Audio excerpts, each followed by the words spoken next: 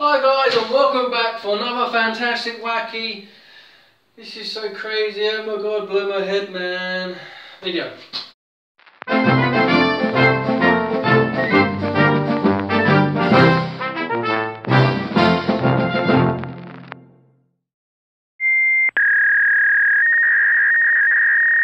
I made myself the frame. Make sure it's reasonably, well not so reasonably, make sure it is actually level. Put the spirit level up against it. Make sure your bubble shows that it's actually between two lines, that's in there it's level. What this brace is for, first of all it stops the actual frame wobbling apart, but I put the brace there to hold this bit back. When you actually put the brace in place, make sure that you are actually level on both sides, or as much as possible. It doesn't really matter so much this way, because obviously that's the bit that you're going to adjust. What I'm doing here, I'm actually going to adjust this now because I'm actually going to drill and fix this one in place. By putting the brace in place, you're stopping it from collapsing. So at that point, you can actually then get your mortar and bricks, and you can actually then start basically pack it up behind there, letting it dry. Once it's dry, give it a good like 24 hours. All depends on the environment. But obviously now that they're dry, I'm going to actually get this drilled, secured, and then I'll be able to move that because I've tripped over about 3 times now, because that's what happens. And then at that point I'll show you how to do the door liner. Wall plugs, you can go with the brown wall plugs. I just use these, they seem to do the job. I've used 5x80, now that is massively oversized for that wall plug, but nonetheless it still holds it. That's why I like those particular wall plugs. You can get some real cheap ones that disintegrate, but these ones are a little bit more expensive. I'll get a close up on them, so they're actually they actually look more robust. And they are. Called a screwdriver, a drill, and ear defenders. That's pretty much it. That's all you need to do to secure that in place. So what I'm going to do now is, because I'm fed up with this, I can't wait for it to go. I'm now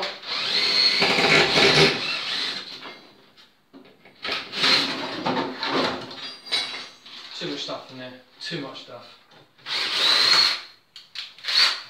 I can now remove that. That can go. Boom! There we are. Stays where it's meant to be. And it's still nice and true. And there's no movement. Now what I've done to secure this in place, you can obviously, I mean, some people do it, some people don't. I've done it in the past, that's why I've learned to do it the right way. Is you sort of hold and you try your best, you put your pressure in to hold a bit of wood in, and you drill down here and then it starts wobbling a little bit, and you drill the next one and you drill the next one. And then when you actually go to put your screws in, then your screws line up. So when the brace was there, I drilled my first hole at the bottom, making sure it was actually level and how I wanted it to be. So I drilled my first hole at the bottom, undone the brace, because obviously the brickwork's going to stay, well, they're like things anyway. Put the wall plug in, put the drill in, put the screw in, and then at that point, mark 2 other points out, drill those, remove the screw, which now makes this loose, move it out of the way, put your wall plugs in, move it back, put the screw back in, and then obviously the other 2 screws.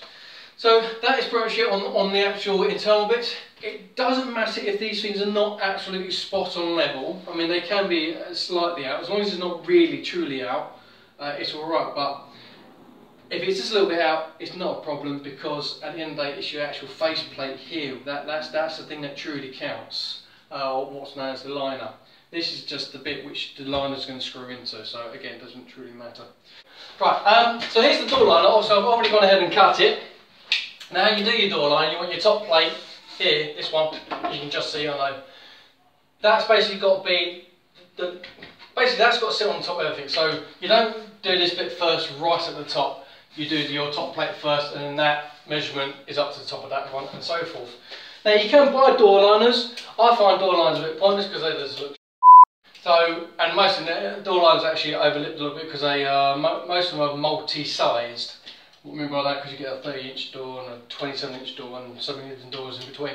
So you end up actually cutting material off. So you might as well just go buy your own stuff and make it yourself.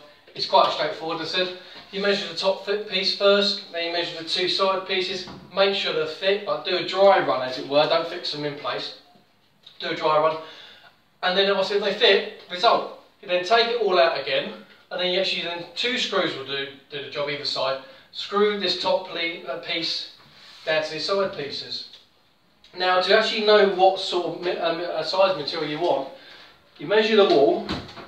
Otherwise, I'll get the tape back here. So you measure the wall, we go, oh yes, that's a 4.5 or 5.5 or whatever thickness of wall. Mine's just shy off 5.5. So the material which I wanted is just a little bit bigger. So mine's actually, this wood is 14.5 centimetres, which is just the right size. You just got that little bit of overlip, because obviously you've got to have that, because if it's completely the same thickness as the wall, when you come to do your plaster, you will then have this weird gap when you do your architrave and this won't look right. So you've got to make sure your door liner is a little bit thicker than the wall is at its current state. Because when you do your plastering, you plaster it nice and smooth, so obviously it's seamless. Now there's a couple ways of installing a door liner. Well, first of all, there's the right way and there's the wrong way. Somebody might be looking at this going, no, you're doing it completely wrong. Now to do it properly, you do need to do the door first. Now this is my door side, so this is the bit that's going to be hinged. So obviously try and imagine the door. There's no point thinking like getting it all perfectly level and go, oh yeah, that's perfectly level, that's the way it's going to be. Because sometimes the door is not always perfect. All depends how it's stored in the actual shop. It could be slightly warped or so forth. So what you've got to do is you've got to fix your hinge side in place, knowing that that is level. You don't have to fix the top. You can do if you really want to, but you don't have to. But you've got to fix your hinge side first, then hinge the door. When you bring the door to the shutting position, you then adjust this side to suit. It saves a lot of aggro in the long run, rather than trying to sort of warp the door, which you're not going to do. You're not going to force the door. Trust me, it will work out better that way. So what I'm going to do now, I'm going to fix this in place, get my door, put a couple of hinges on it. I'm not going to bother counting and sinking them in, because just that little bit of extra depth. So what I mean by that is, if I start sinking my hinges in, then sink the hinges on the actual door, and then do the test, obviously to get this bit level, it'll probably be a perfect fit. That's not really what you want the first time round, because it's just not. When you actually get around to doing it, it just won't work practically that way. You want to have the hinges sitting on the top side of the wood, so when it touches this side, it's sort of nice and tight, holds it in place. So when you actually then countersink your hinges in, you then got that little bit of extra play, and that little bit of extra play, obviously, counters for counters. You know what I mean? It allows the wood to expand and contract.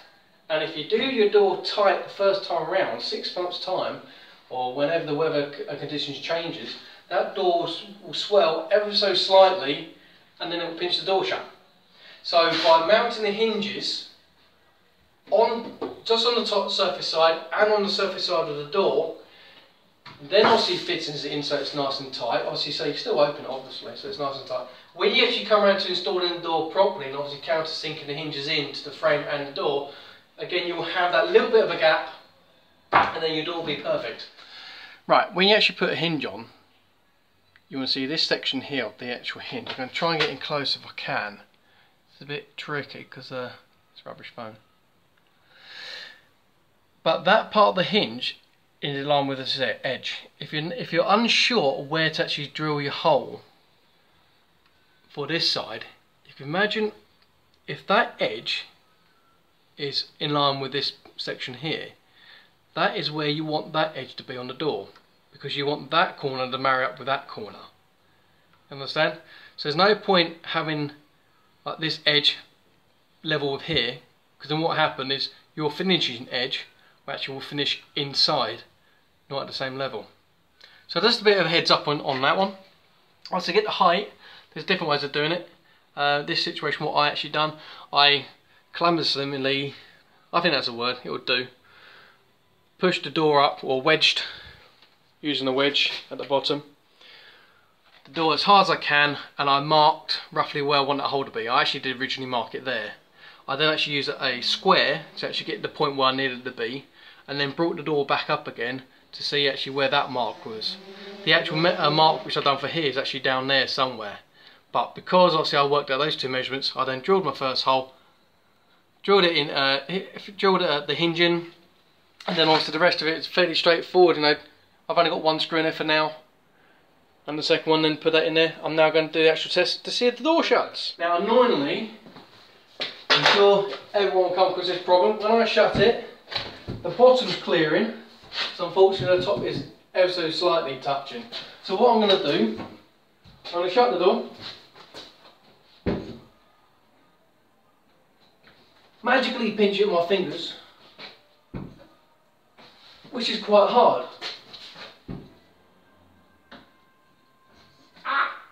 As you can see, I'm struggling. So here's a little trick for you. You get your tape.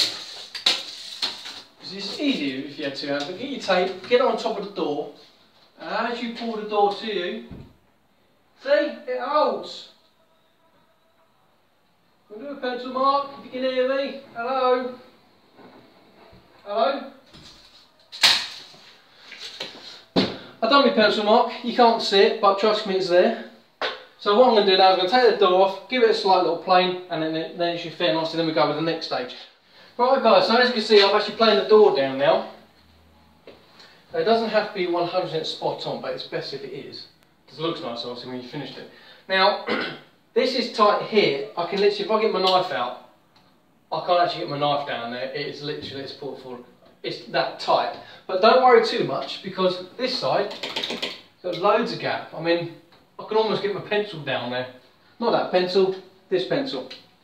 I probably have, here I've got about a 7mm gap, and that's because obviously the hinges are mounted on top of the wood, not buried within. So obviously having it tight this side is what you want it, because then once this is actually fixed in place, when you can sink the actual hinges in, you're going to have a nice beautiful gap down there.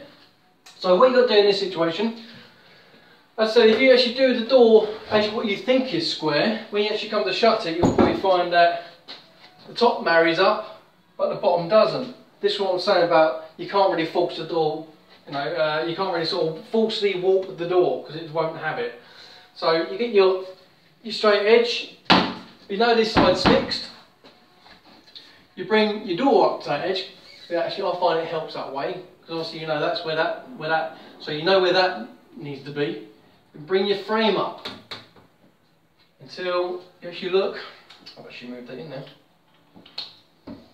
Pull the door out ever so slightly. It's not a straightforward, simple thing. It can take a couple of attempts. But when you look at that, pull the frame out ever so slightly. Literally, just a couple mil on that. So if I look now, that is true all the way through. Oh, another rhyme. But when you look down, it's also true here. So when you put your straight edge against, that is what you want. You want that to be level. Now the hardest thing is, you've now got to try and keep this in place, so this frame, I'm going to mark it in an obvious place so I can see where the mark needs to be. At this point it may take a couple of attempts. You may have to open the door, find out roughly where you've marked that. There is another option. You can use something like this, which I do find a bit of a lifesaver. There are different types. But you work out to your depth using it at a sort of right angle. Pinch that in place, check it. You might have to do a slight little adjustment. Check it again. So I now know where that's going to be, is where it needs to be. If you don't have one of these, you can use a bit of wood or something like that to sort of put a bit of wood down there, secure that in place, or put it on the side here and secure that into place so you know when you open the door, the frame will stay where it needs to be. So what I'm going to do, I'm now going to go, losing my words. Now I'm going to go ahead, open the door, fix that in place and basically slowly do what I need to do until it's spot on. So what I have to do is fix the top one, shut the door, make sure it all lines up again, shut the door, open the door, fix it, shut the door, and so forth and so forth. And repeat the process as many times as I need to until I know the door's spot on. Because at the end of the day, it doesn't matter too much if the wall's slightly warped. Because right down the bottom here, it's great, but at the bottom there, it actually bows out quite a fair bit. You don't have to worry too much about that, because when you put your architrave on there, your architrave will cover that up, because obviously that's the whole point of having the architrave. It sort of disguises any unsightliness. So yes, you don't have to worry too much about that. But what will stand out, if the frame is wonky to the door, that will stand out more than if your wall is slightly skew-width to the architrave, because the only way someone's going to really tell that is by looking right down the side, and most people put a straight edge up against it themselves, and yeah, no one's going to do it. So this is the important bit, to make sure that is true. Right, so there we are, we've got a liner and door installed. Now what I've done, admittedly, is what I probably should have done ages ago. I just put 2 screws either side of the door, give the sander lever on. Which, yeah, I know. But you live and learn. Until the tape thing was a good idea, you might be using it in another application, I don't know, but it's nonetheless still a good idea. So before you sort of say, right, that's done, let's wrap up, it's always good to do just a final check. There's no harm in it. That's what makes people go, oh wow, you're really good at that, because you check and check again. You know the old saying, measure twice, cut once, all that sort of jazz. Anyway, so you get your level, your straight edge, you make sure the left and right frame is actually touching the spirit level, and obviously that is not being forced out by the wall. You pull the door by using the screw, and you look down the side of the door and make sure that that is as true as it can be, obviously spot on preferably. So if it is, result, happy days. But nonetheless, that's what you got. Now I've got a tiny little gap when I actually fixed this siding.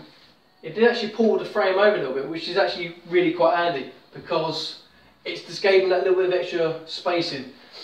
So when I come and sink the hinges in, it just gives me that little bit more, and it just makes sure when the door swirls and contracts, it means that it actually won't bite into the frame, and then you've got to take the door off and plane it all down, all that sort of rubbish. It's a pain in the arse. Because you can't plane down your latch side, you have to plane down the hinge side, which means you then got recess with your hinges, and it's a palaver. But anyway, I hope that tutorial was actually quite helpful and obviously answered some questions. If not, hopefully it gave you the confidence to do it yourself.